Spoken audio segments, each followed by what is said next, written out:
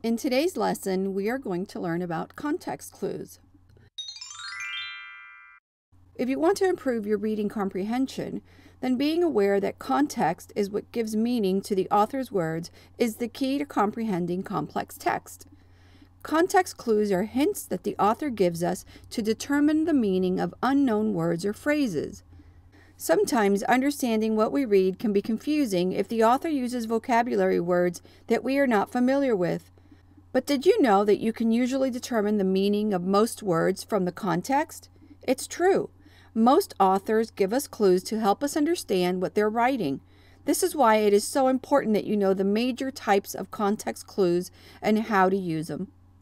Let's take a look at context clues that you can use to improve your comprehension skills.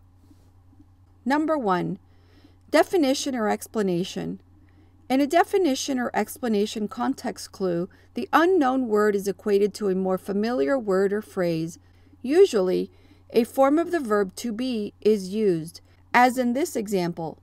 Entomology is the study of insects. In this example, the verb is links entomology to study of insects. Number 2, punctuation. When you use punctuation, the meaning of the word is usually right after the unfamiliar word, and it is often separated from the rest of the sentence with commas, dashes, or parentheses. Sometimes the word or, that is, or in other words, is also used. Let's look at these 3 examples. Carnivores, or meat eaters, are at the top of the food chain. You'll notice that the phrase or meat eaters, encased in commas, is used to define the word carnivores. Let's look at the next example. She enjoyed biology, the study of living things. In this example, biology means the study of living things. How do we know? Because it is in parentheses. Let's look at another example. Australia is home to many interesting marsupials. Kangaroos, koalas, wombats, and Tasmanian devils are among the most commonly known. The punctuation used here is the colon.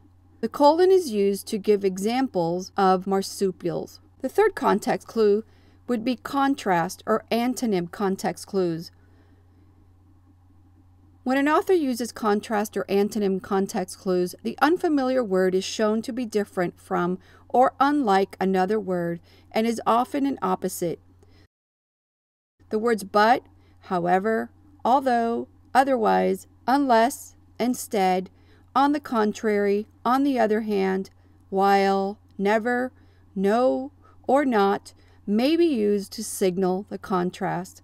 Let's look at this example. Mike's parrot was loquacious, but Maria's said very little.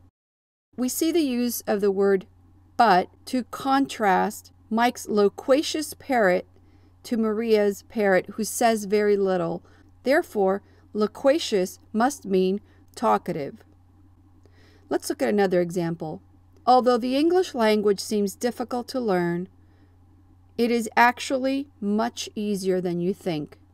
In this example, the word although signals the contrast. The fourth context clue is comparison. When you use this context clue, remember that the unfamiliar word is shown to be the same as or like another word. Look for signal words like to, like, as, similar to, or in the same way.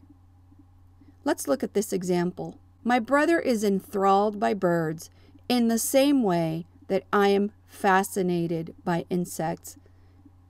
The words in the same way signal comparison. Therefore, we must understand that enthralled means nearly the same as fascinated. Let's go on to the fifth context clue, and this is example. When the author gives an example, the unfamiliar word is cleared up by using signal words such as for instance, such as, for example. Let's look at this example.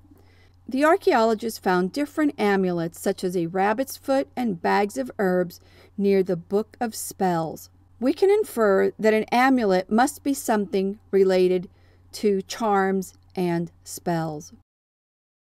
The sixth type of context clue is the list or the series. The unfamiliar word is included in a series of related words that give an idea of the word's meaning. Here you can also go back to the punctuation context clues because you will see the commas. Let's look at the example. North American predators include grizzly bears, pumas, wolves, and foxes.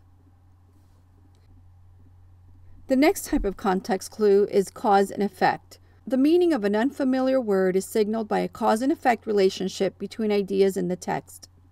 Let's look at this example.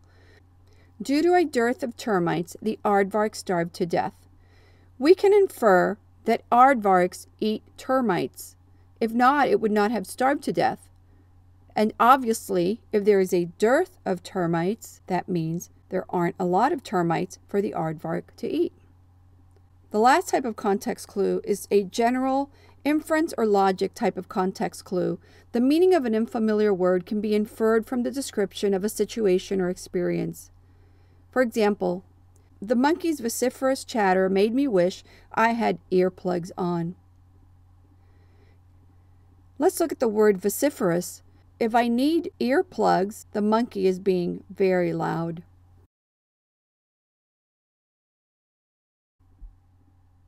To summarize, context clues help you unlock the meaning of a word, sentence, or paragraph.